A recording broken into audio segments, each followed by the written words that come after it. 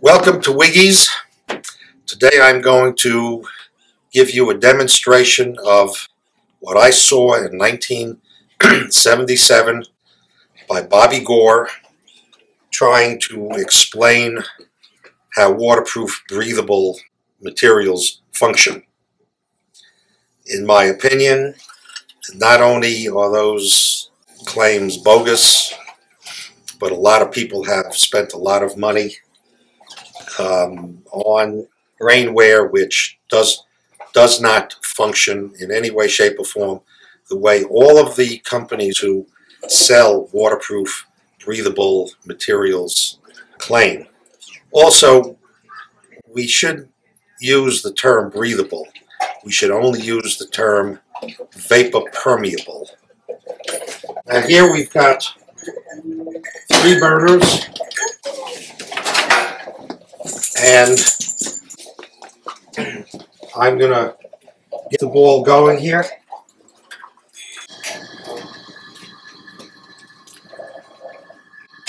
This first container has just the Teflon film.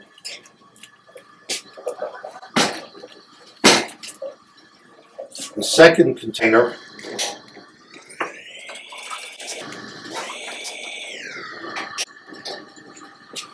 has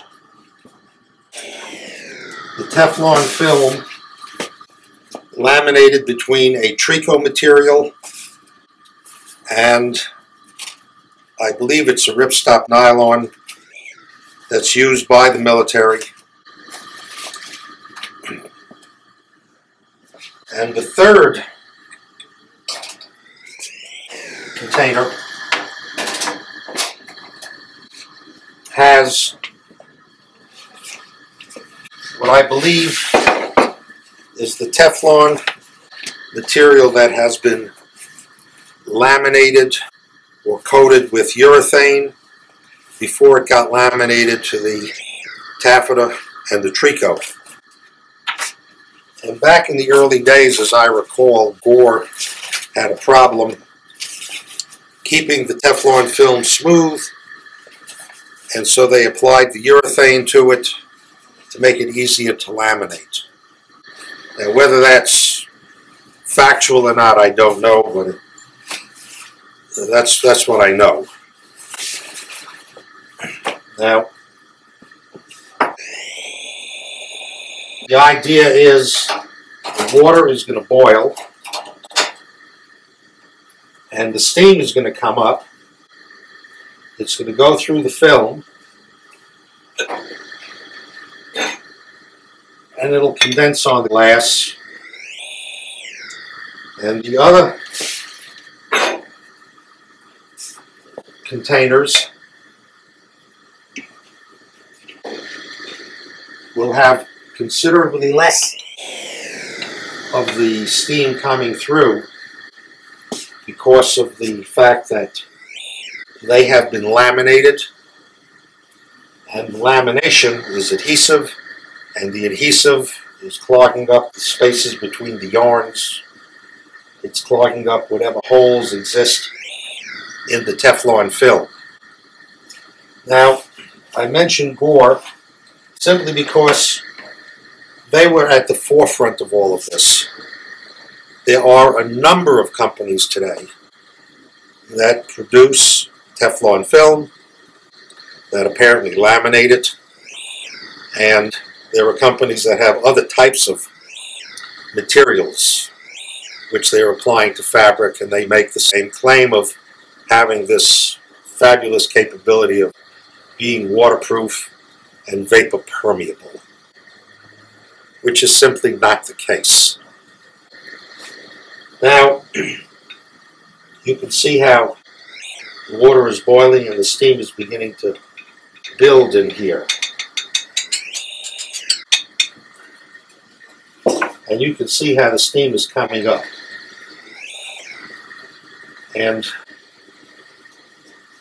over here, you can see there is, well, there is, there is something coming up, but it is so limited. Now, when I saw Bobby do this exhibit, what I said to him is, I want to use your stuff, Bobby, but I'll only do it on one condition. I want to meet somebody whose rate of perspiration is comparable to the steam coming up off of boiling water. And obviously I never got an answer from him, and I never expected to. But you can see it's still coming up like crazy here, and almost nothing here. And this is what you can expect if you have clothing that has the film on it, that the moisture coming out of your body is simply not going to go through that material. I'm going to turn this off. Now here is one of my jackets which doesn't have any film on it at all. But if I were to put this jacket on and go out in the rain, or just go out when it's, say, 40 degrees and start hiking, all the moisture coming out of my body, all that moisture is going to have to go through the sweater that I'm wearing. Whatever I'm wearing, the moisture's got to go through in order to get to the jacket. And that's not going to happen.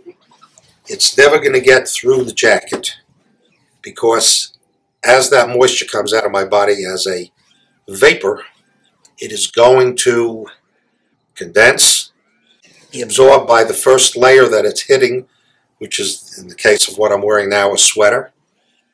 It could be a shirt, doesn't matter. Now,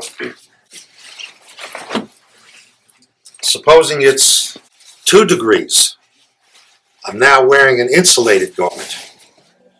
The moisture not only has to get through what I'm wearing against my skin, but it also has to get through the lining, the insulation, and the shell.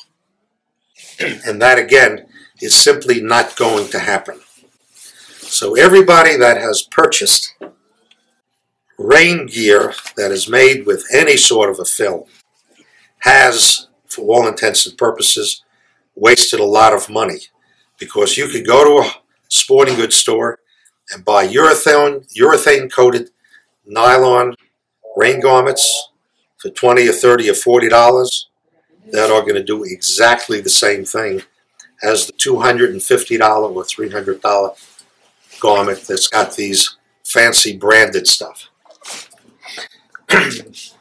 Now let's talk about footwear. All the footwear or boot manufacturers in the world are using primarily Gore-Tex, and they're combining it with Thinsulate. And this particular boot has 1,000 gram per square yard Thinsulate. If I took 1,000 gram polyester fiber, the lamellite that I use, and if you convert it to ounces, that's 35 ounces. And 35 ounces would be around 5 inches thick. Now, can you imagine trying to get it into this little space? Now, this particular boot, and I suspect that it's all of them, has a fabric that's laminated to what is known as an open cell foam. The open cell foam is just like the foam that you use to wash dishes. It's a sponge. That in turn has been laminated to some sort of a film, because they say it's breathable, which it's not. And behind that is the Thinsulate. And every person that I've ever encountered that has Gore-Tex Thinsulate boots, regardless of the manufacturer, has cold feet. And the reason they have cold feet is all that moisture that they're generating out of their feet is staying in the boot, it gets cold. And once your feet get cold, the only way you'll get them warm is if you go into your house. Take your boots off and let your feet get dry.